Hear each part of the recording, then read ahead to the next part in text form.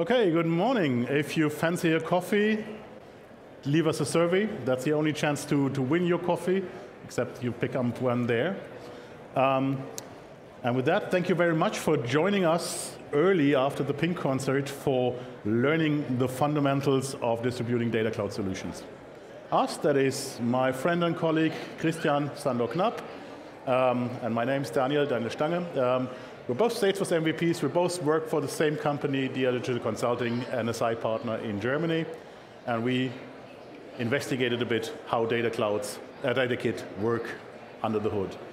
Christian, what do you have in mind today? Well, we packed a session full of details, and before we overwhelm you a little bit, don't fret, we have a README on the GitHub repository, which we'll share with you with the end. So imagine you have the craziest and coolest data cloud solution, you harmonize the heck out of your data lakes, and now you actually want to transport that functionality to someone else. Today we're going to show you what you need to know to get prepared and started. We will go into the development workflow, and we will be talking about distribution and deployment, also automated deployment. So the first question is the who, how, and what. So who is this for? Basically for everyone who wants to transport data cloud assets from one work to another, but not for people who want to use sandboxes. Because for sandboxes there's now a beta called DevOps Data Kits. Today we will be talking about so-called standard data kits, and they are available to customers, SI partners, and ISV partners. Customers might want to transport data cloud assets due to org migrations or because they have multi-orgs. SI partners want to ramp start the projects, and ISV partners might want to earn some money via App Exchange. So everyone can use standard data kits in these situations.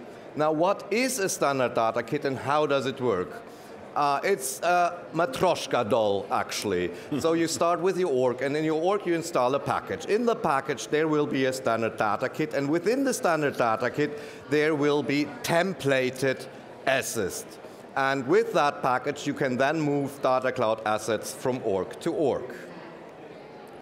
Data cloud features 9 types of functionality that you can currently put into data kits. The newest ones is segments, which means data cloud is soon making available also activations for packaging, but for now you need to understand you can package what you see there, and everything beyond that you will need to configure manually in your org.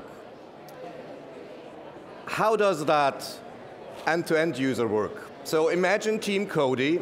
Team Cody has had a brilliant idea on how to create a new segment, and they will go and create the functionality in their data cloud org. After that, they will create a new data kit, give it a name, and add pieces that are necessary for the segment to function to the data kit. After that, you package the data kit, and after you package it, you need to release it, of course, and then you can install it into org. Now, Team Cloudy, on the other side, wants to use the data cloud assets in their org, and they will, of course, first of all, install the package. And here's the tricky part. They also need to understand the dependencies of those templated components within the data kit and deploy them in the right order.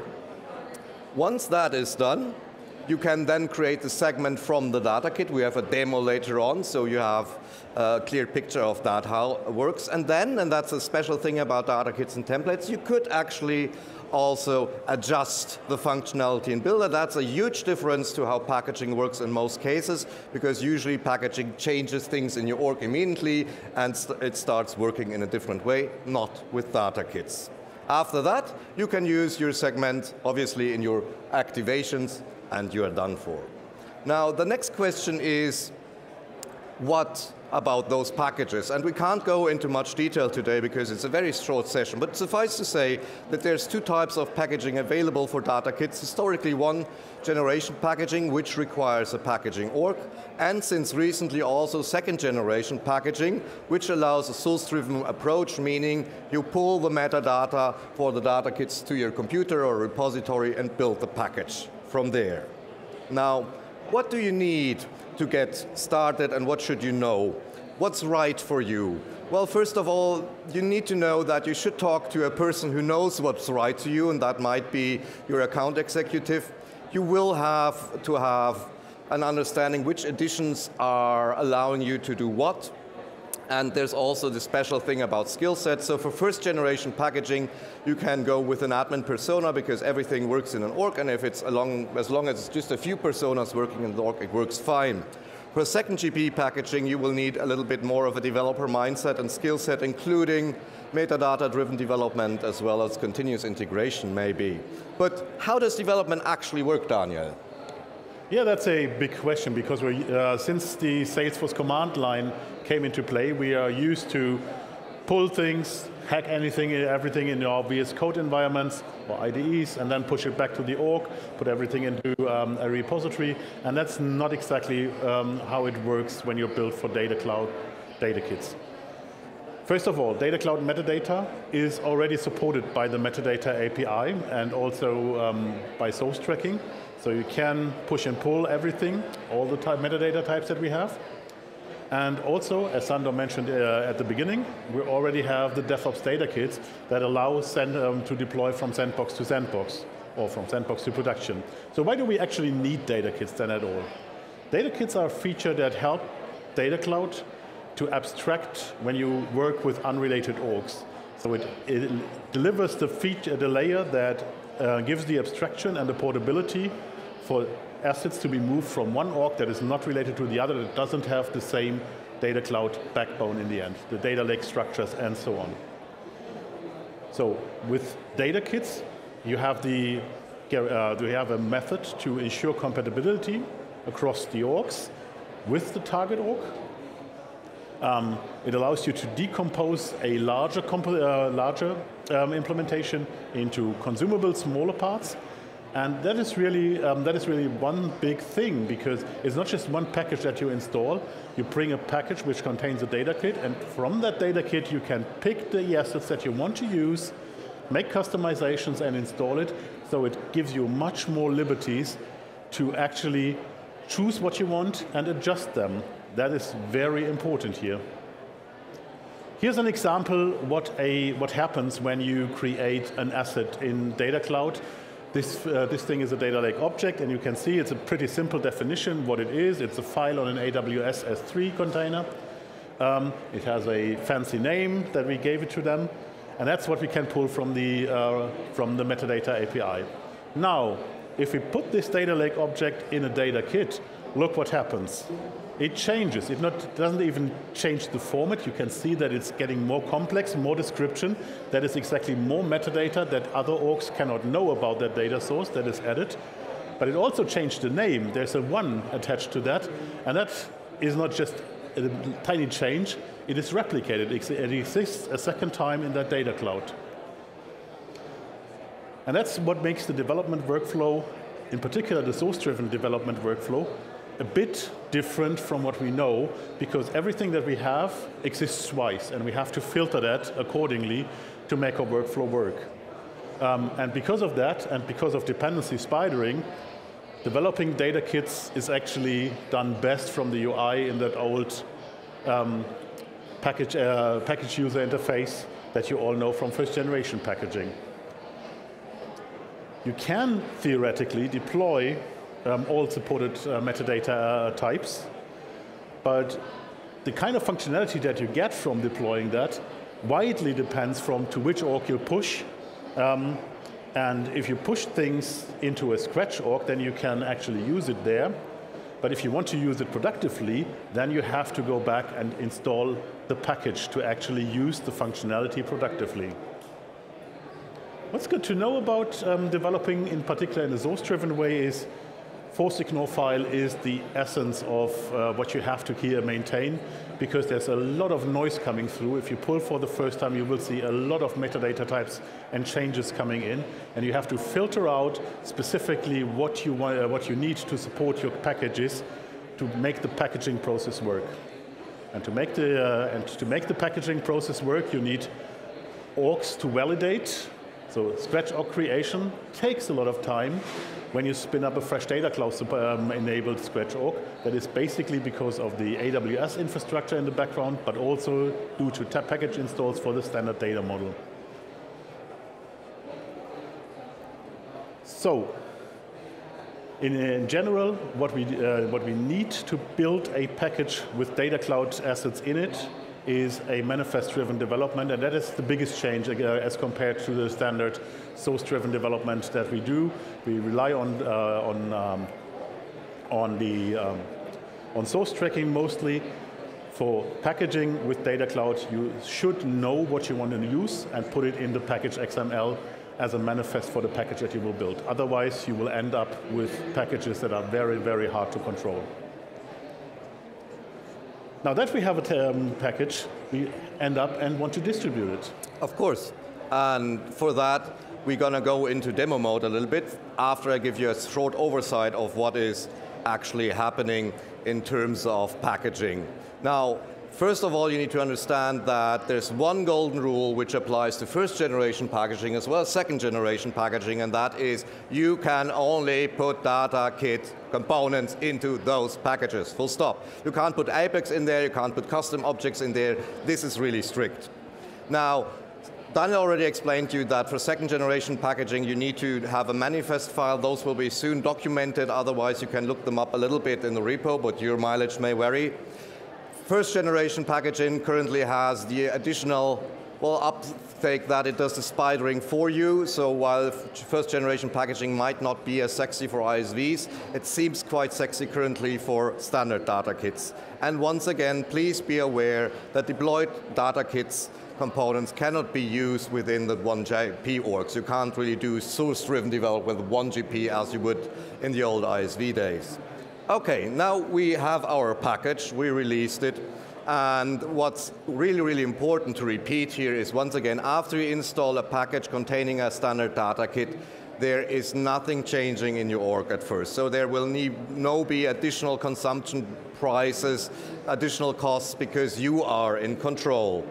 You need to deploy components first, and to deploy components you have basically two options. One option is a little bit older, that's the manual deployment, which we'll be demoing in a minute, and there's the automated deployment now since August via Flow, so you get the latest, greatest, hottest things here in our session. Let's assume I installed my package. Let's assume I have created a batch transform. I go into the Data Cloud UI, I click Create from Data Kit, I click Next, and then I already see the templated component. And what's important comes here. As soon as I select that, I am in the builder. I can change the template to my needs. I could go from outgoing calls into incoming calls if I wanted to. We don't today. But once I have made my decision that everything is okay and I made sure it would work for my use case, I can save it and have now my new batch strata transform within my org.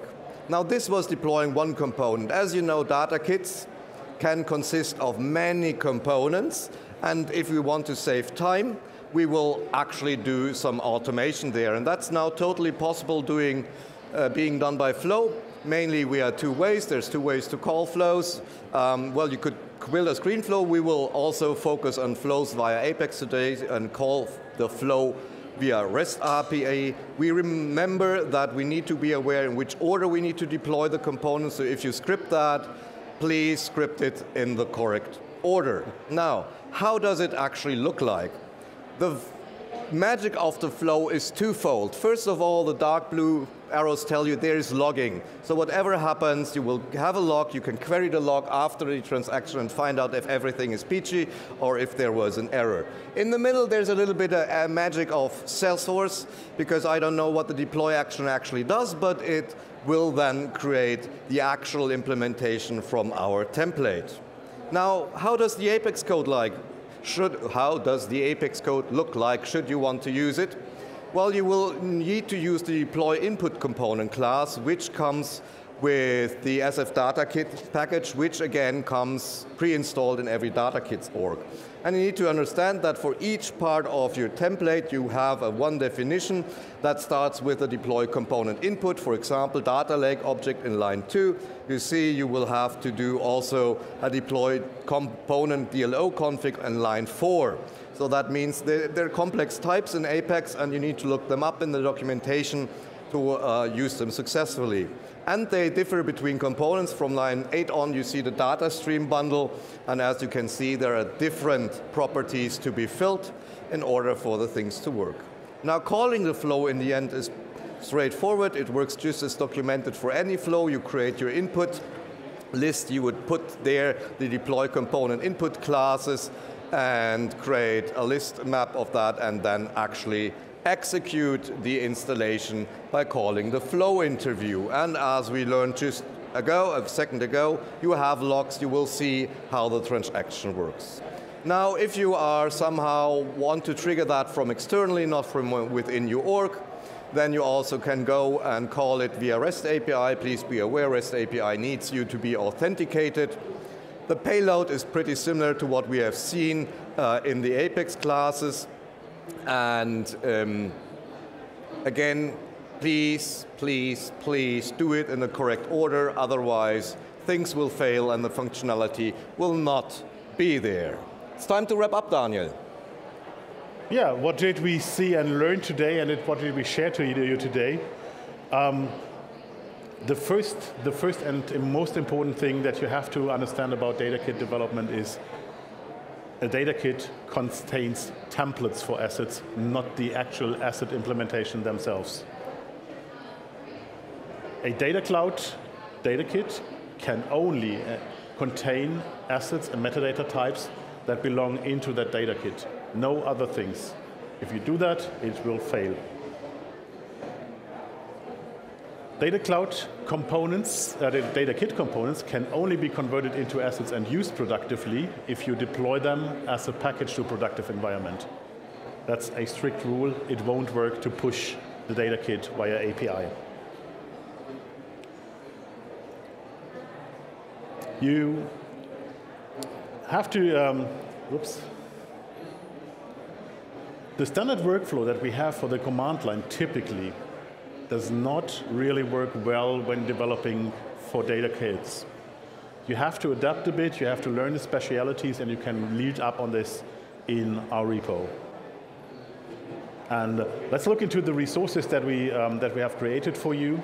As a next step, I highly recommend to go check first with the repo. If you want to have the slides, you can scan the QR code, and there are the slides. But the repo itself contains the whole journey that Sandro did for engineering and reverse engineering and learning all the steps the hard way. The thing that you want to find out when you want to start with packaging for data kits is your relation to Salesforce, what you want to do and what you're entitled to have. And then you can, with the information, decide, is first generation packaging, is second generation packaging the right thing for me, and which one is even available for me. The most important thing, your relation to Salesforce determines which orgs you can get for testing, and you have to get your orgs for developing and testing. That is very important. And with that, we're at the end. If you have any questions, we'll be around at the site for quite a while. We hope you enjoy your last day of Dreamforce. We'd be happy to have your survey responses to get some feedback, and this could earn you some coffee at Starbucks. And with that, thank you very much for coming. Enjoy the last day. Have fun with data kits.